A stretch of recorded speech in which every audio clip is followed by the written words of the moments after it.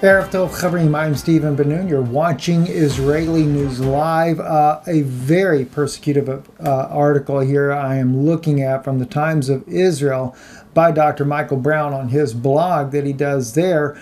Adam Green with No More News brought this article to my attention. Of course, the title of the article, Why You Should Support My Upcoming Debate with Rabbi Shmuley Boteach. And I really... there's just not the words that can express my feelings about this article. I want to share with you, though, the main point of the article here, and that is that in the 6 points that Dr. Michael Brown will be taking in this debate against Rabbi Shmuley, he will be focusing on six topics, and of course the sixth one is the one that really, as I said, is very persecutive. It will be for the Christian community if these things, the more that these things come out. And it states here, number 6, in the light of horrible history of Christian anti-Semitism, it is imperative that we support improved translations that will make it more difficult for Christians, anti-Semites, to misuse their sacred text. I'm going to come back to that in just a moment here, but that's really something I wanted from the very beginning of the video to bring out. Dr. Michael Brown calling for improved translations because, as he calls it, make it more difficult for Christian anti-Semites to misuse, again, their sacred text. Makes you wonder, why does he put "their" in there? Why does he have to say that right there, their sacred text? It's not your text as well, Dr. Brown? I mean, think about it. These things need to be brought out, friends, because we're living in a very serious time in modern days here. And so we've got to deal with the situation that is at hand. And, it's truly a Hegelian dialectic all over again. They're creating this problem, and then they're going to come up with their own solution for it. So again, there's the title of the article right there for you on the Times of Israel. Dr. Michael Brown, again, thank you, Adam Green, for sharing this with me. And wow, it's not good, friends, not good. Let's kind of examine some of the highlighted points in here, and then I need to share with you some things that are spoken by Yeshua, by Jesus himself, because this whole premise that Christians have been anti-Semitic. Now, I'm not going to deny the fact that down through the centuries, we've had the Inquisition, Spanish Inquisition that was done. Thousands of Jews were put to death. But what Dr. Brown is not telling you is that it was Jewish rabbis who converted to Christianity, infiltrated the Catholic Church. They are the ones, in fact, it was a Jewish man that actually headed up the Spanish Inquisition. You guys know that because I've shared some of that with you. And more we're finding infiltrations into the Catholic Church by Jewish rabbis, as Rabbi Menachem Schneerson called them, turncoats, in order to bring about their objectives through Christianity. Now, I agree with one thing when it comes to the Vatican, though. It is the biggest source of idolatry in modern Christian history that we've ever had. So I'm not here to make the Catholic Church look like it's some saintly, priestly group of Christianity. But nonetheless, you got to keep in mind a lot of the evils that have happened towards the Jews have been perpetrated by Jews themselves. And it's normally the Jewish people that expose those things. Just like in that incredible book from the Holocaust Victims Accused, it is rabbis that expose the criminal acts of the Zionists and what they did to allow the deaths of almost 1 million Jews alone at their own hands. And so we're going to talk about these things. But anyway, Not a long video today. I'm going to really get into this deeper later this week. I want to come back to this whole story again, but let me just kind of emphasize some more things here. He says here in the second part of the paragraph here on the screen, for more, let me blow some of this up. I want you guys to be able to see this really well, so let me just see if I can get it up here bigger for you on the screen. We all know that for more than 1,500 years, professing Christians have used the New Testament to demonize the Jewish people, calling them the synagogue of Satan, alleging that they are of their father, the devil, branding them Christ killers, accusing them of decide. Listen, I come from a Jewish background. My family, 2,000 years ago, was not on the side of Yeshua, not on the side of Jesus whatsoever. And that's to our shame that this has happened in our family. And you know, I do know that, like in the case of Martin Luther and others, they very much were against the Jewish people. But you have to understand, too, like in the case of Martin Luther was very much for the Jewish people in the very beginning. It wasn't until he got a hold of the Talmud that he really got to the point where he did not like Jewish rabbis because of seeing what was written in the Talmud and what that secret agenda was. Now, I know Dr. Michael Brown, he's also an apologist for the Talmud as well. That's another thing that I see here in his article here. And that's why I said we're going to have to come back to this once again. I need to address those things as well. But, you know, he says here, alleging that they are of their father, the devil. No, let me tell you something. Jesus is quoted saying that. But Jesus is not referring to all of the Jews as a whole.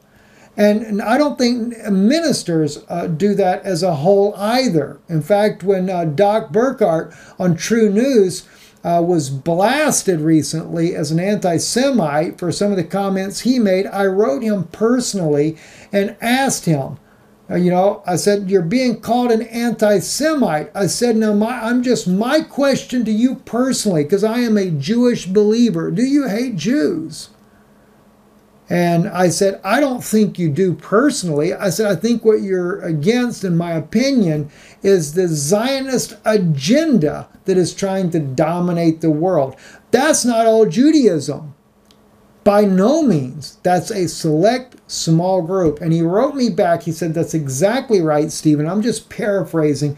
He said, I'm not against the Jewish people at all, but I am against the Zionist movement that's trying to conquer this world, right? So let's take quickly, though. I want to look at this thing about the part about the devil, right?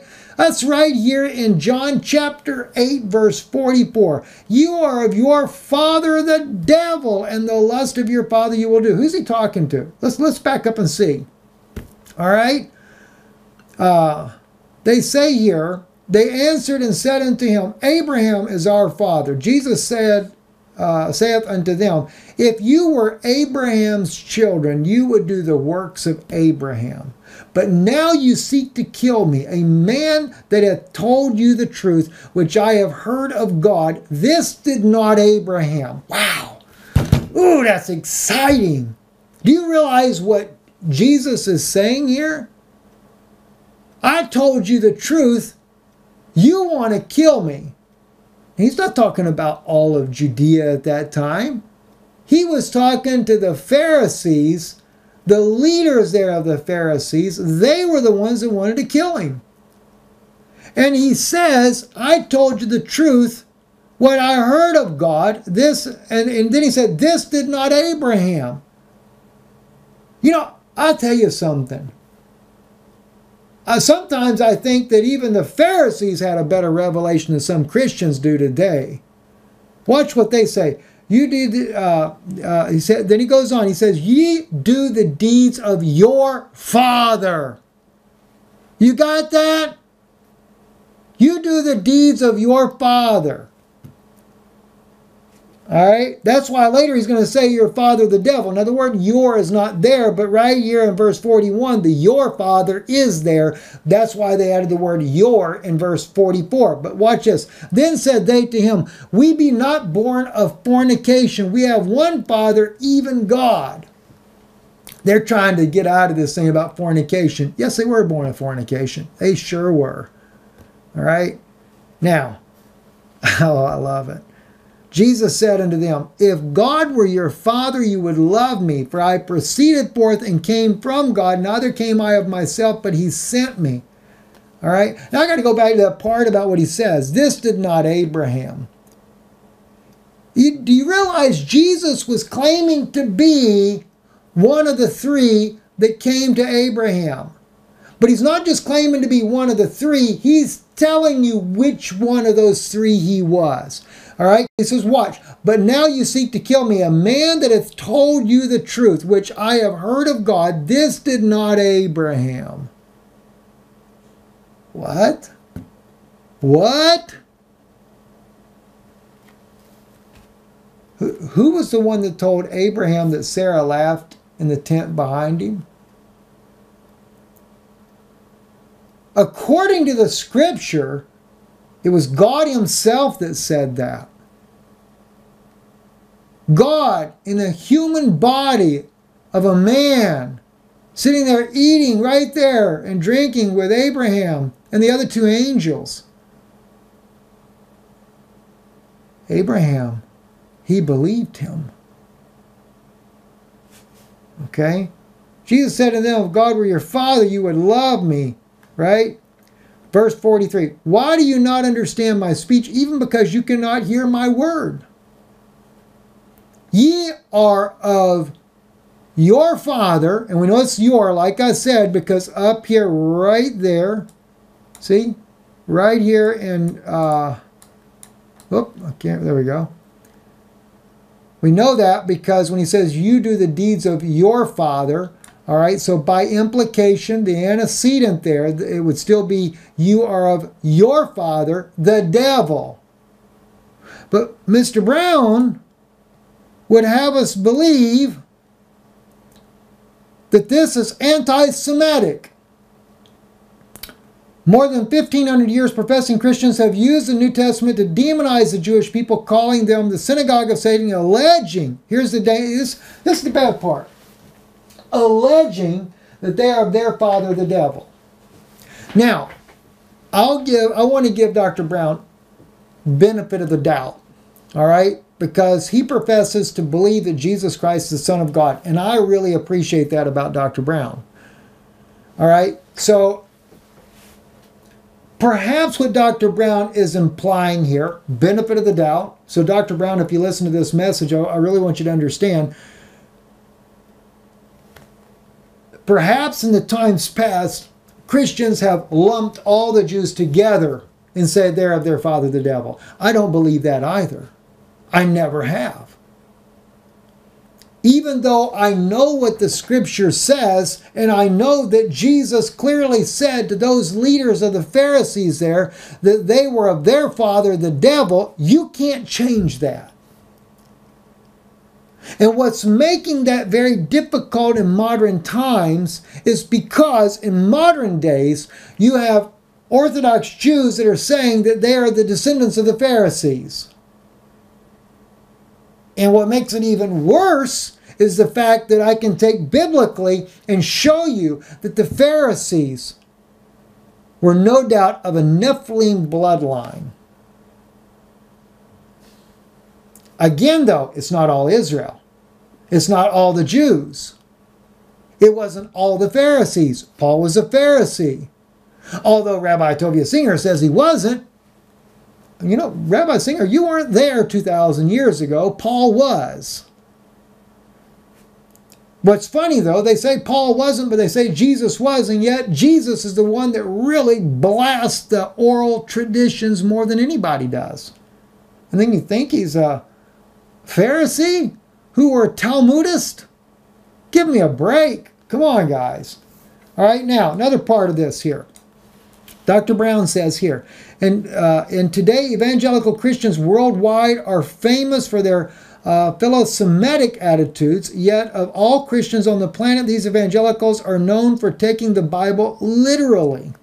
Now, philo-Semitic, for those of you that do not know, those are Christians that have a love for the Jewish people. You know, I have a love for them because my desire, and I think Dr. Brown, well, I've heard him say it many times, his desire also is that they would know that Jesus Christ is the Messiah. Again, something that we have in common. I appreciate that. And, you know, I want them not just to believe, I want them to recognize and see that he's the Messiah. And you can't do that, Dr. Brown, if you're going to be a Talmudic apologist when you know that Jesus was against it. All right, so let's take a look at some more of the points here. All right, in the article, again, Dr. Michael Brown, tragically, and let's blow each one of these up because I want to make sure you guys can see this clear enough. Okay. Tragically, Christian anti-Semitism is raising its head again in our day from the Catholic scholar E. Michael Jones. I don't know E. Michael Jones whatsoever. To the online evangelical network True News. And he's talking about now Rick Wiles and Doc Burkhardt and the rest of the team there at True News. Well, I'll tell you though, True News, I don't say that I can agree with everything that Rick speaks about. I don't follow Rick's ministry. I don't follow True News. I do occasionally. I'll just check out something that they're speaking about. And I appreciate the fact that Rick is not afraid to speak from his heart about the evils that are going on in the world today. Because Dr. Brown, I mean, you know, I don't see how. I mean, it's like an ostrich sticking its head in the hole and just being blind to the world of what's happening around us. Rick has come out and really helped expose the 7 Noahide laws, of which you believe are perfectly okay. Now, I don't want to put words in your mouth. I also know that you said that you agreed it is Talmudic law, and you have agreed that, yes, the law against idolatry is also against Christians. It's just you kind of make it look like it's never going to happen. And yet, we have taken on the chats that me and my wife do, we have taken evidence after evidence after evidence, rabbi after rabbi after rabbi after rabbi, stating the very facts of what's going to happen. So I don't understand how it gets ignored. More tragically still, the Poway synagogue shooter cited passages from the New Testament to justify his Jew hatred along with other anti-Semitic tropes. Dr. Brown, just because somebody quotes from the New Testament, you know, what about all the hatred against Christians? What about the, you know, in fact, I was listening to one of your video messages that I think is actually linked on here. Yeah, I think it's the one where you're talking about True News and you're doing an answer on there and you say that this persecution doesn't exist on, I need to play this for the people then. Let me go to that. Those I had highlighted, so let's see, I need to go down to where you speak about this in the article there, because I really would like to show people some things here. The internet business that produced these checks. Get past the ads here. Rick Wiles wrote a book called Judgment. This Jewish TV, here's Rick Wiles. They are Talmudists. They've converted. I mean, I would laugh at this. If hang on, let me back up. In all fairness, we need to include what Rick is saying here, and then I want to address what Dr. Brown says here. Let's listen to this. You think he's going to get special privileges? No, he's converted. I am convinced he's converted. I think he's a Talmud. They're talking about John Hagee right now, all right? They're talking about John Hagee.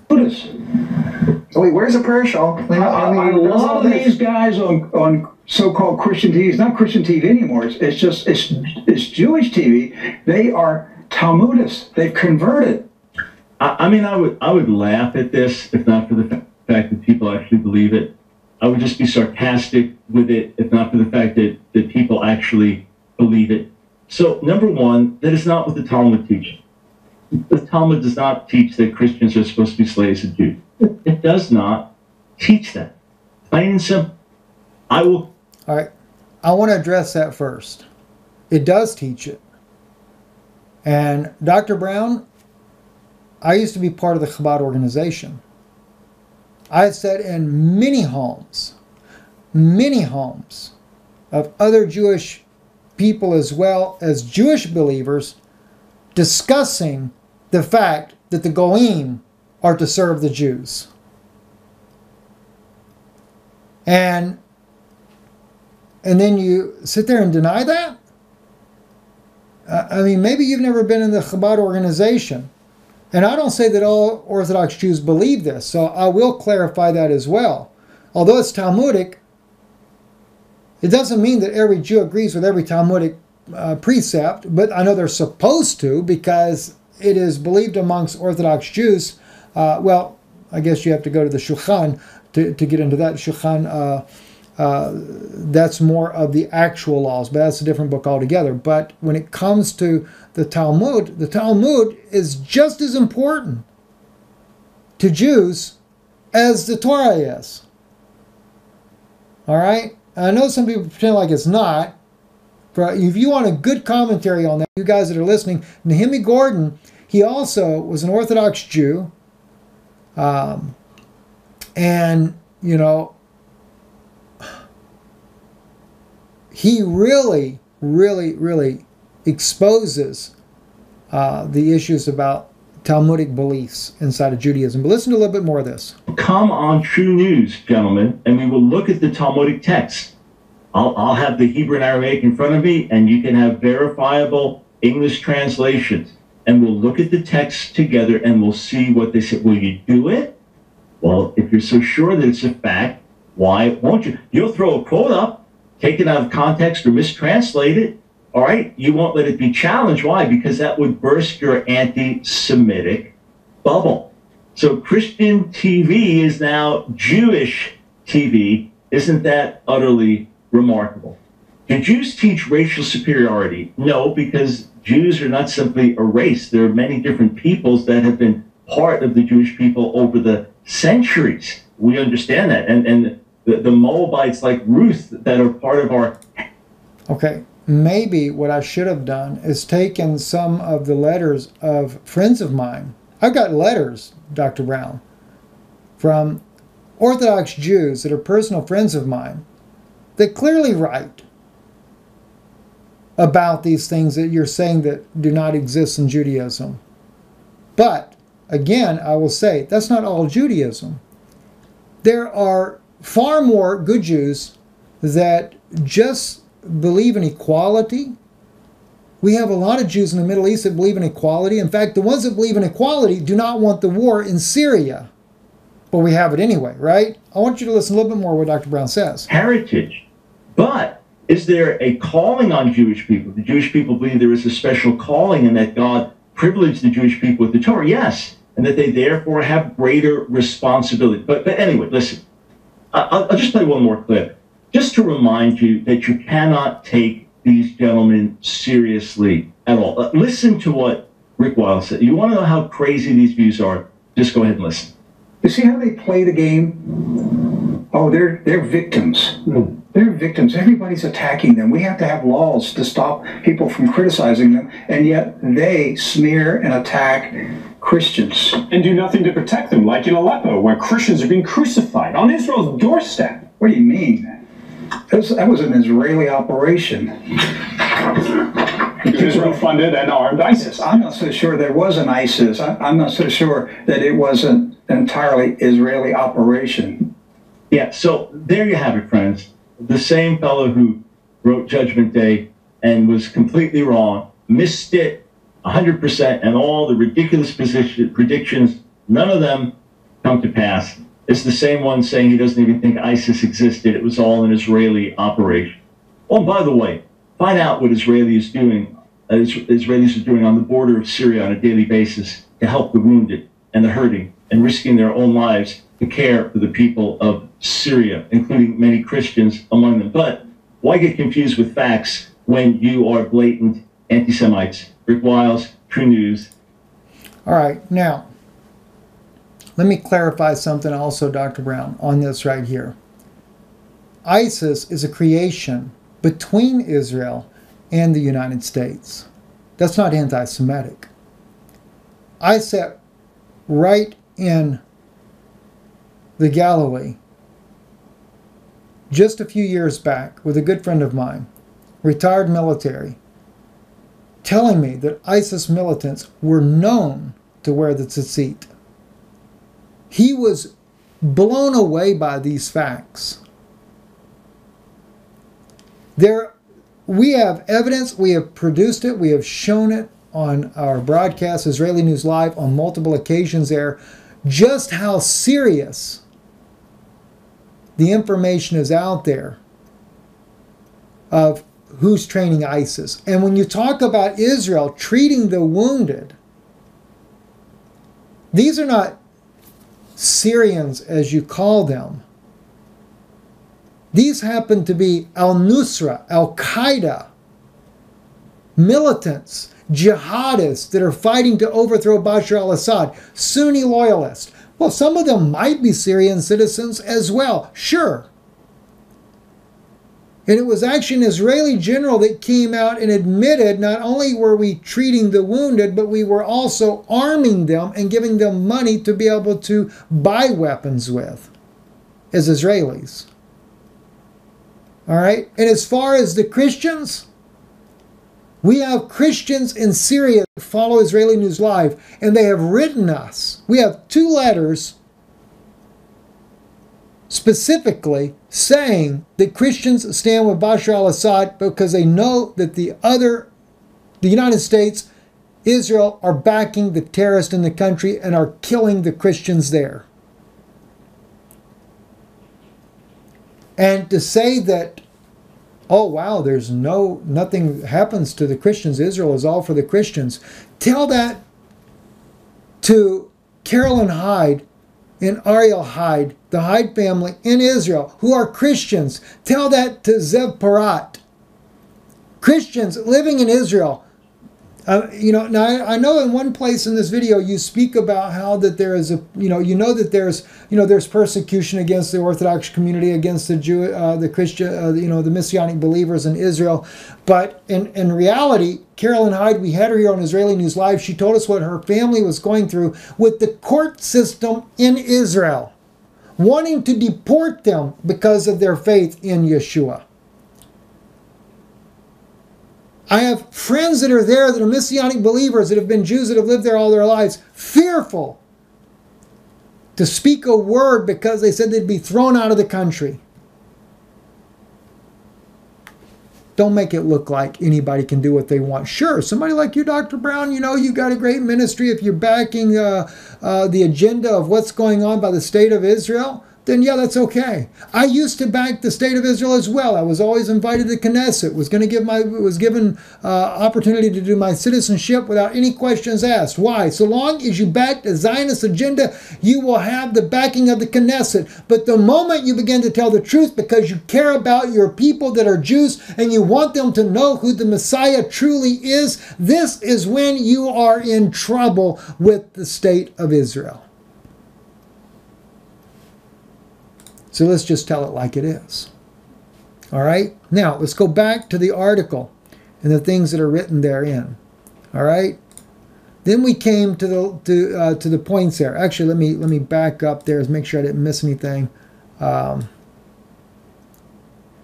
he says here, I expect the Rabbi Shmuley will argue that Christians today should reject certain portions of the New Testament as uninspired and unworthy. Suspect? You already know what he's going to bring up. I know how debates work.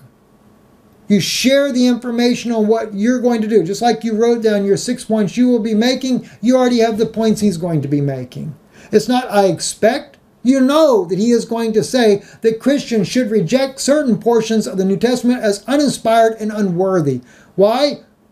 Majoring instead on true Christian love, we shall see what his exact approach will be. Yeah, his exact approach, because you don't know the exact approach that he's going to take there, but they're going to really go on and get they're going to really not going to like the fact that Yeshua, or they're going to say he's anti-Semitic, right? So you said here, for my part, I will argue that, 1, I'm going to look at number 1 and number 6. Professing Christians have misused and abused certain passages in the New Testament to justify their anti-Semitism, just as they have misused and abused certain passages in the Tanakh, the Old Testament, to justify their hate. I thought the debate was supposed to be for standing for Christianity. You know, granted, there have been Christians that have abused the Word of God to support anti-Semitism. I believe that. But I also know that unless you truly bring out, unless when you're sitting in this debate that you bring out, Dr. Brown, that there were Jews that converted to Christianity with the intent to bring about harm to Jews so it could be blamed on Christianity, then you're doing a great injustice to history. Now we're going to get to the heart of the matter. That, as I said, troubling, of course, is normally my favorite word to use, but persecutive. I did highlight number 5, so let's look at number 5. For generations, anti-Semites have quoted selections from the Talmud accusing the rabbis of sanctioning every imaginable crime and perversity, yet it is only by misunderstanding these texts that they can be used to fuel the fires of anti-Semitism. It is the same with the New Testament writings. That's, Dr. Brown, you're becoming a Talmudic apologist. Now, I agree with you. I do know that people do misquote things from the Talmud as well. I understand that. But when we do our broadcast, we let the rabbis quote for themselves what the Talmud says.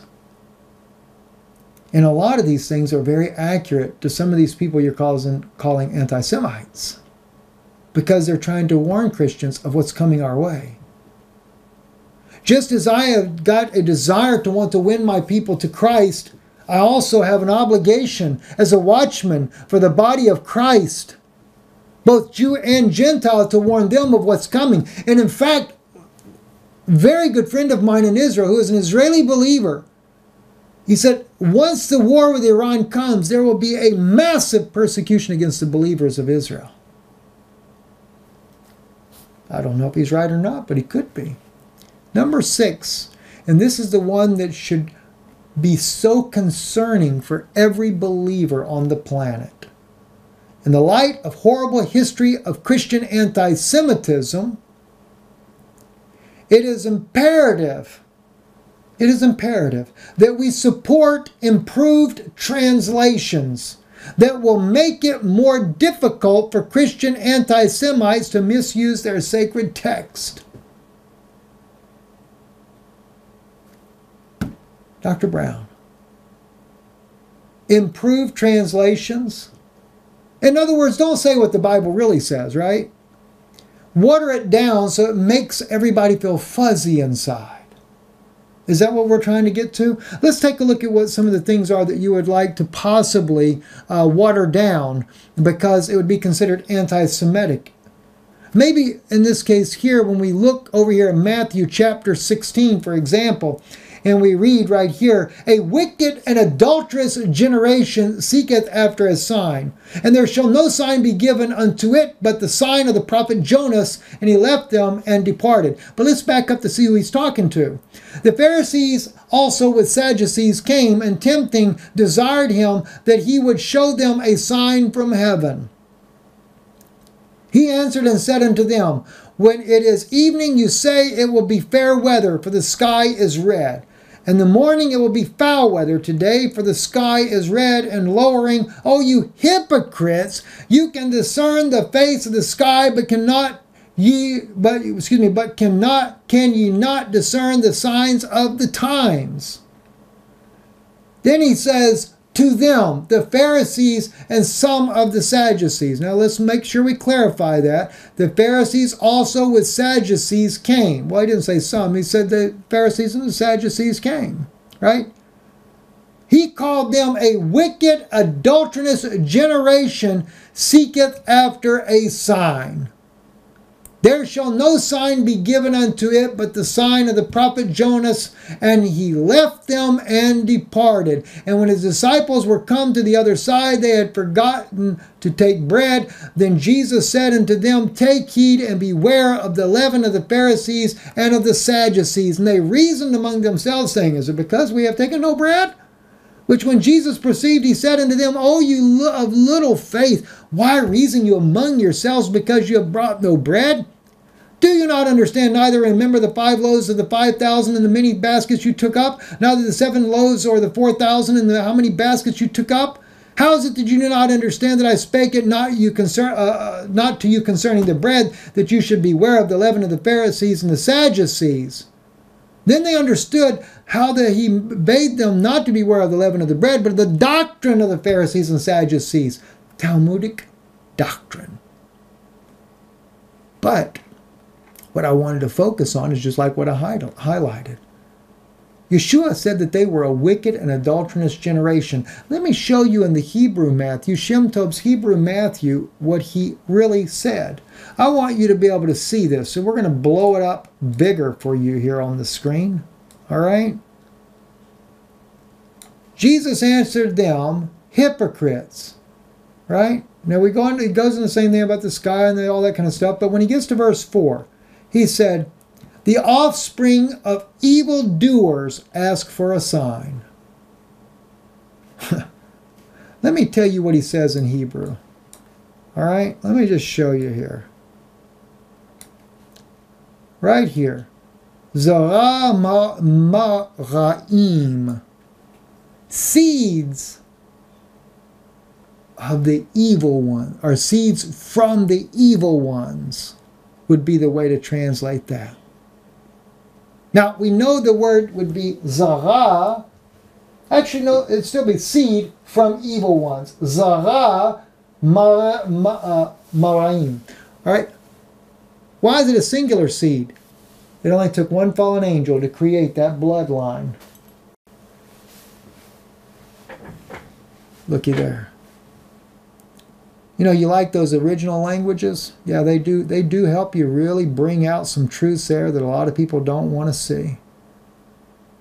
So he says, now you can translate it, the offspring of evildoers ask for a sign, but no sign will be given them except the sign of Jonah the prophet. Then he was separated from them and went away. When Jesus came to the seashore, like, you know, we see what he says there, right? And let me go down to where, okay. So, beware, of course, of the leaven. Now, but the whole thing was that they were the offspring of evildoers, Dr. Brown. So when we have the adulterous generation, why does he call them a wicked and adulterous generation? Evil. But why is it called adulterous generation? Because according to the Hebrew Matthew, the Hebrew Matthew on the same subject, it's called adulterous because they're the offspring of evildoers. The offspring of evildoers are children of the Nephilim. You understand now? Is this why you want to get removed? Because you're afraid it's too anti-Semitic? Well, maybe then we'd have problems too with Matthew 15. Again, I'll use the Hebrew Matthew. I just like the Hebrew Matthew. It's such, it's so compelling, the words that he used here. Then the sages and Pharisees came to Jesus and said to him, Why do your disciples transgress the ordinances of antiquity by not washing their hands before eating? That's nowhere in the Talmud, the oral law of Moses. That's in the Talmud, right? The ordinances of antiquity, Talmudic traditions, oral law. Jesus said to them, Why do you transgress the words of God because of your ordinances? Oh, but Dr. Brown, you're the apologist for those ordinances, that Jesus says that their ordinances transgress the word of God. And you would be an apologist for this? Are you serious? For God said, Honor your father, your mother, and he who smites his father and mother will surely be put to death. But you say, whatsoever a word a man should say to his father and his mother in regard to any donation he might give for him as a sinner, this iniquity itself will be made void to him. So he does not honor his father and his mother, the 10 Commandments itself. Right? And you despise the word of God by your ordinances. That's what Jesus has to say about your Talmudic traditions that you're willing to defend for them. You know, we're trying to get our Jewish brothers and sisters to recognize Christ and to recognize the Word of God was made manifest in this day, not to take Christians and plow them under a bunch of Talmudic traditions. No wonder why you want to retranslate the Bible, something a little bit more suitable. Suitable for who? The Jewish people?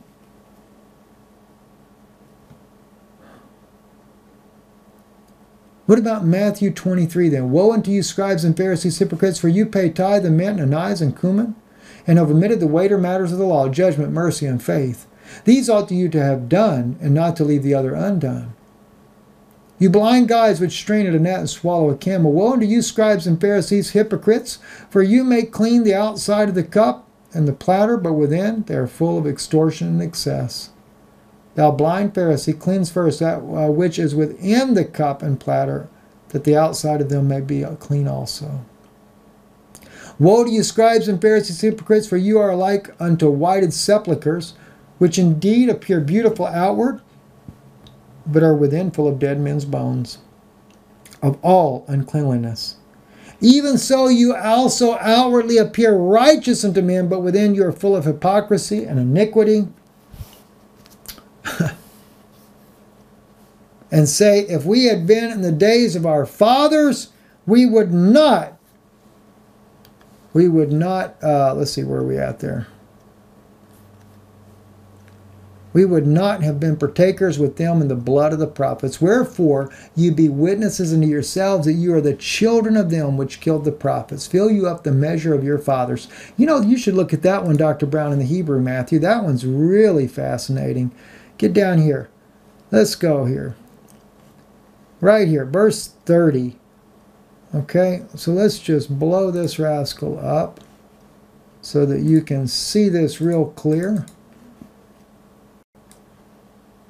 Or at least better anyway.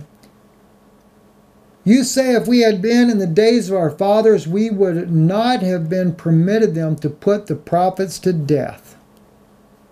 In this you bear witness against yourselves that you are the sons of those who killed the prophets. That's pretty bold right there. You bore witness against yourselves. In other words, that's your daddies. No wonder why he said you're of your father the devil. You behave according to the deeds of your fathers, serpents, seed of vipers. How will you escape the judgment of Gehenna if you do not turn in repentance? You know, he gave that space of repentance because he knew there were some amongst those Pharisees that were children. Now, we would not know this, Dr. Brown, if it wasn't for the verse 34 written in the Hebrew Matthew, because in the Greek Matthew, we don't get that first sentence. At that time, Jesus said to the crowds of Jews, in other words, all those Jews around those leaders that were of the devil, therefore, behold, I am sending to you prophets and sages and scribes. Some of them you will kill. Some of them you will afflict in your synagogues, and you will pursue from city to city, in order to place upon you the blood of every righteous one which has been poured out upon the earth, from the blood of Abel, the righteous, unto the blood of Zechariah, the son of Barchiah, whom you killed between the temple and the altar. Truly I say to you that all these things will come to this generation, and upon Jerusalem, who kills the prophets, removes those who are sent. How many times I wish to gather your children as a hen gathers her chicks under her wings, and you would not. Therefore you will leave your houses desolate. Truly I say to you, you will not see me henceforth until you will say, Blessed is our Savior. Or as King James says, Blessed is he who comes in the name of the Lord. You see, he could only say this about how often he would have hovered them because he did what in verse 34? At that time, Jesus said to the crowds of Jews, he knew, just like it was in the case when Israel came out of Egypt, it was a mixed multitude. We are dealing in that Pharisaic line, even as Jude brings out, or is it Ezra? No, Jude brings it out in his epistle. They'd crept in among us. We'll save that for another time. Anyway, I'm Stephen Ben-Nun. You're watching Israeli News Live. I trust this is a blessing to you. I know it's very difficult to hear this, and it's very sad. I'd tell you, pray for Dr. Brown. Pray that he will come on the right side. Because right now, being a Talmudic apologist and supporting improved translation of the Bible, that's very concerning. I'm Stephen Ben-Nun. Thank you. Thank you for those of you that support this ministry. We greatly appreciate your help in keeping this ministry alive. You can visit our website, israelinewslive.org. All the information you need to know is right there. And also, just as a reminder, those of you that are planning to come to the Orlando conference are on our website. Go to Orlando Conference, August 17th, 2019. The truth shall set you free. I will update the information in here when I can get a chance to do so. I'll take out Deanna out of there as a speaker, adjust the times on the conference. The conference still will begin at 9:30 a.m. And so we do look forward to seeing you there. And we'll have a break at lunchtime. My wife will speak after lunchtime. And she'll actually take Deanne's spot at 1:30. And then I'll take Yana's spot probably closer to 4 o'clock, and then we'll adjust the times on that, though. And I trust it'll be a blessing to you. Again, there's no charge for it. The address is there on the website at the Embassy Suites by Hilton, where we've been holding it for the last couple of years there. And also be sure, put a comment on this on this post here, because we need to know that you're coming, and the only way we can make sure we don't overflow this facility is to have an accurate count of those that are coming to the conference. Thank you, and God bless you for watching. Shalom.